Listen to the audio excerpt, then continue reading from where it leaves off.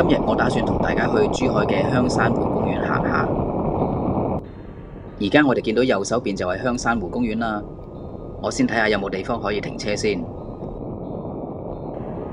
太好啦，啱啱呢度有個停車位，個大門望落去都幾有新年氣氛喎。等我哋而家行過去睇下先。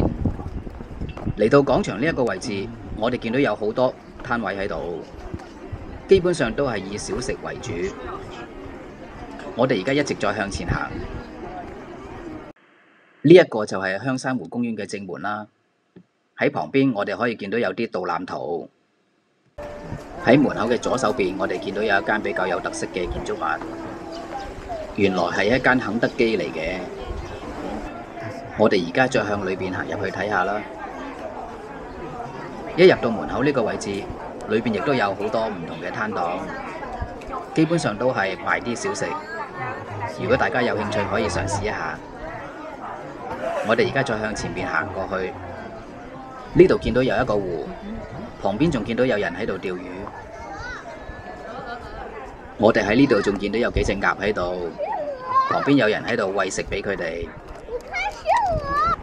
可能因為今日天氣比較好，人亦都算比較多，見到好多人一家大細過嚟呢個公園玩。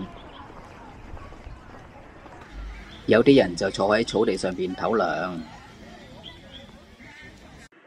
從遠處望過去，仲可以見到有啲人喺度露營。橋上面啲人望緊咩呢？等我行過去睇下先。原來佢哋望緊橋下邊呢一隻小動物。等我同佢影張相先。而家等我行過嚟左邊望下啦。同樣喺呢度都有人搭帳篷露營。我哋望下呢度下邊，哇，好多魚啊！呢一個公園真係幾大，環境都唔錯。如果大家有時間嘅話，不妨嚟呢度睇下，享受一下陽光。而家又係時候去下一個地方拍攝啦。今日嘅視頻就拍到呢度啦，希望大家有美好嘅一天。如果想睇更加多我拍嘅視頻，記住加關注啊！